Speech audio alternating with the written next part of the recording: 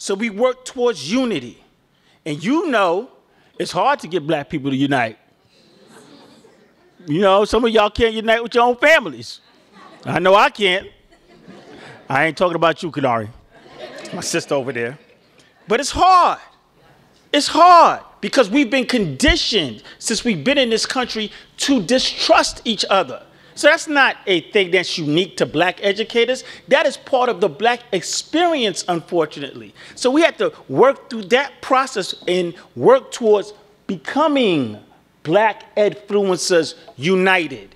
And what is the word united come from? It comes from the word uni, and uni means one knot, one tie, one purpose, one aim. That's what we're trying to do. So you are being welcomed, you're being invited to join us in the process of not just building an organization, but starting a movement for change as it relates to our children.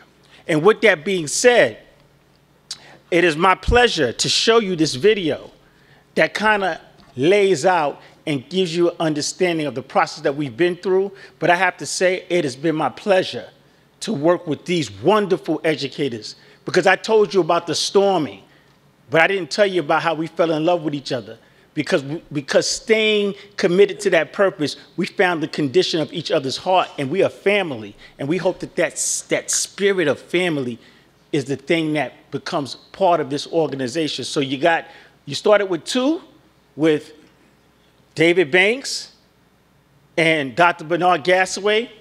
You know, you heard about the bond and the friendship. That was extended to 4, myself, Principal Patterson, David Banks, Bernard Gassaway.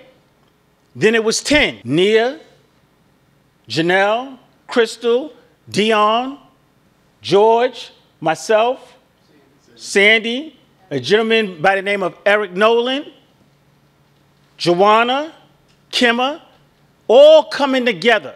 And we want to go from 2 to 4 to 10 to hundreds to thousands.